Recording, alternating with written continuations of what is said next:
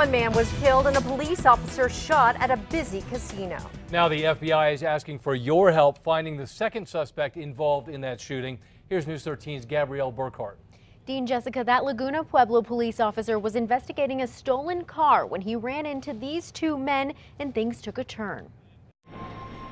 While people inside were hitting up slot machines, placing bets, or gambling into the night, a Laguna Pueblo police officer pulled into the Route 66 casino parking lot around 12:30 a.m. to investigate a reported stolen vehicle. We didn't know if maybe there was a fire or something, or if there was just maybe somebody trying to rob the place or what was going on. There's probably, let's say, somewhere around 8 cop cars. Hunter Smith was among the hotel guests who caught the aftermath.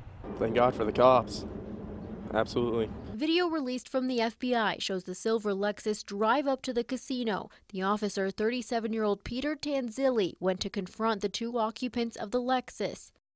There's no sound in the police video, but investigators say Tanzilli was shot. You could just see the lights. There was a fire rescue vehicle that drove away too while we were pulling off the off-ramp over there. One of the male suspects was then shot and killed, but the FBI is still looking for this man. He's seen on lapel video wearing black shorts with a white stripe, a black jacket with white trim, and black shoes. He ran away from the scene. Tanzilli, a 5-year veteran with Laguna Pueblo Police, is also a U.S. Air Force vet who moved here from Florida. He's recovering at UNMH.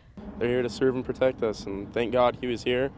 I hope he does a lot better, and the guy that was shot, I hope that he's in a better place and he pays for his actions. Guests are thankful no one else was hurt. They just hope police catch up with the second suspect.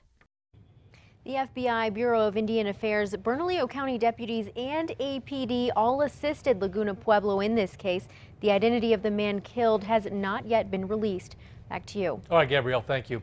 Police have not said who reported that vehicle stolen. Anyone with information is asked to call the FBI at the number 505-889-1300, and you can find that number and get a closer look at the suspect.